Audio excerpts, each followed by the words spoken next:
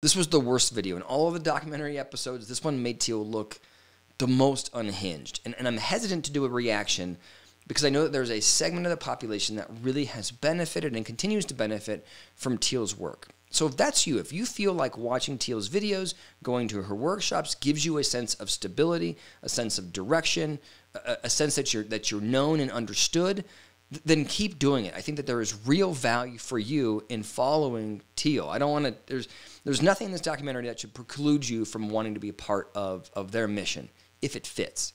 But if you've gone to Teal's workshops, if you watched her videos and you don't feel like you're understood, if you feel insecure, if you feel like it's not working or not helping, then watch the documentary series, listen to reaction videos like this, because I think it will give you more insight into what's going on with this person, who really is Teal.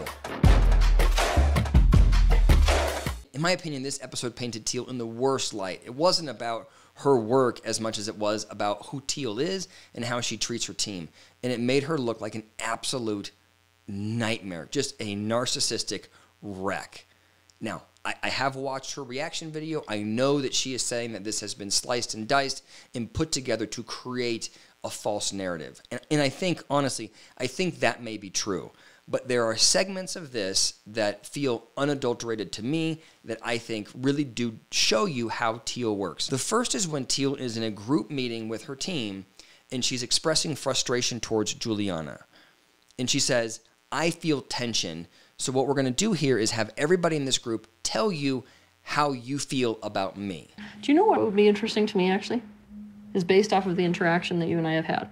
What you think your attitude towards me is, and what every other person here thinks your attitude towards me is. What I think of you, that you're like really clear in what you want and where you want to go in your life, and that you have like a very clear commitment to your mission. But in general, like, you're a very powerful person. All right, let's go to somebody else then. Because that was a very toned down, very sweet, very sugar-coated answer. I do feel that you really wanted to be part of this. I think the mission is fascinating for you. You say she's powerful, but I feel you see a negative power in her. I think you think that she doesn't care about people. I think you think she's hungry for power. I think you think she's manipulative. I think you hate Teal on one level. I think you're envious of her.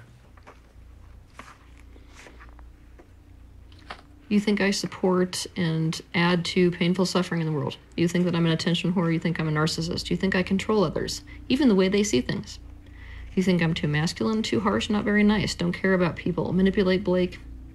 I'm tyrannical, have the wrong values, use people. I hurt myself and others. I'm power hungry and responsible for the power struggles between you and me. I want everyone for myself.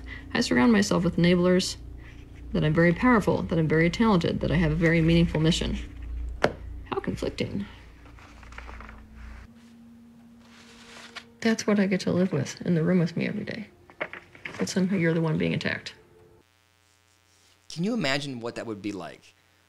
I don't care what the setting is. I don't care what the context is. By the way, I don't believe Teal mentioned that in her reaction video. Can you imagine what that would be like to have everybody that you work with turn around and tell you how you feel about your boss? I've watched that clip over and over and over again, trying to figure out what Teal thinks she's doing. What it feels like to me is a very immature understanding of group dynamics and a very immature understanding of the power of transparency, the power of authenticity. There is, in group therapy, there is an intervention that therapists will sometimes make where they ask somebody how another person is making them feel, right? So it might be appropriate for Teal to say to Juliana, "How do you feel about me?" And then it would be appropriate for Teal to say back to Juliana, "This is how you make me feel." It might even, in a very safe, high-functioning group, be appropriate to ask people in the group how Juliana is making them feel. But in that case, it's all about the known experience. I'm asking other people how does she make you feel? There's no debate, right? Everybody can own their experience. What you would never do in a group is tell Juliana what she feels. Juliana, I think you think that Teal's X. I think, right, it's distorting it so that it becomes invalidating of Juliana and just a global attack of her and her character. And then to top it off, Teal turns around and goes, here's my list. And the way she presents it, it's not like, here's what I think you feel about me. It's like, this is exactly what you feel about me, and this is what I have to live with. Like the level of arrogance that Teal has in her ability to know what other people are thinking and feeling is, it just feels, I'm trying to think of a stronger word than out of touch, but it feels out of touch to me. And just as a side note, you could call this the projection circle. This is just what all of these people actually feel about Teal, and they're uncomfortable saying it, so they want to attribute it to Juliana. By the way, and I include Teal in that group. Teal's going through the list, narcissistic. I think Teal feels like she's a narcissist. I think Teal worries about that. She worries that people perceive her that way because she experiences some of those thoughts and feelings. The next piece that was really notable to me was the interaction that Teal had with Blake in the kitchen. If you just watch the documentary, you see Teal get upset and dress Blake down in a very controlled and methodical manner. She goes, "You are weak, you lack bravery, you're a loser, you lack honor." I mean, it's like this just very pointed attack. It's not about her having lost composure and freaking out. It's about her wanting to hurt him. I think you're weak. It's my honest truth. I think you lack bravery. I think you lack honor.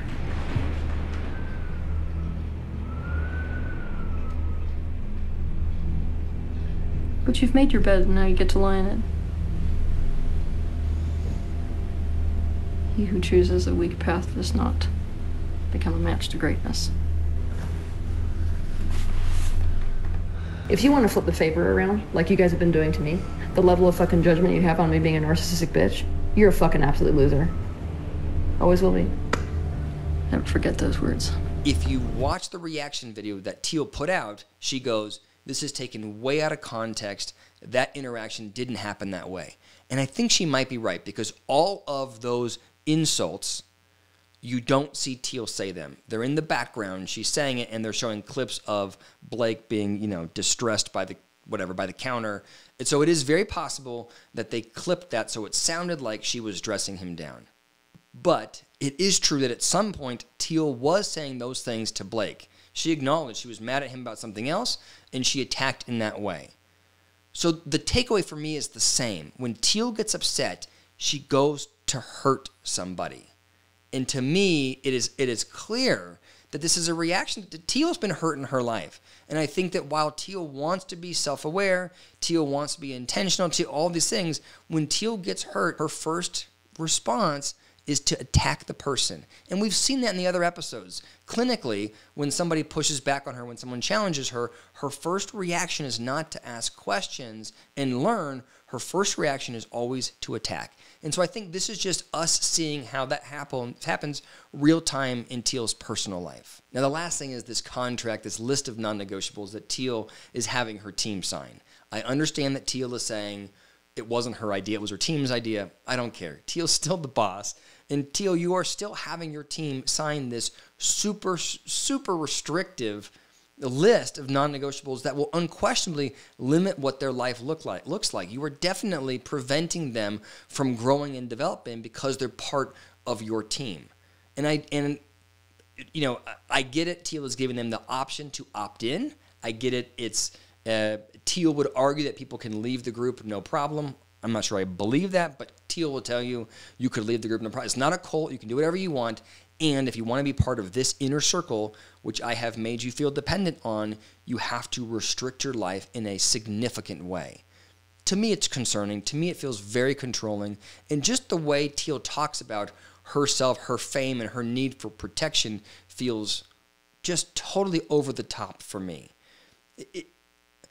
I can't help but wonder if Teal has a very strong need to be important and has a very strong need for people to constantly constantly demonstrate for her that she's the most important thing in their life.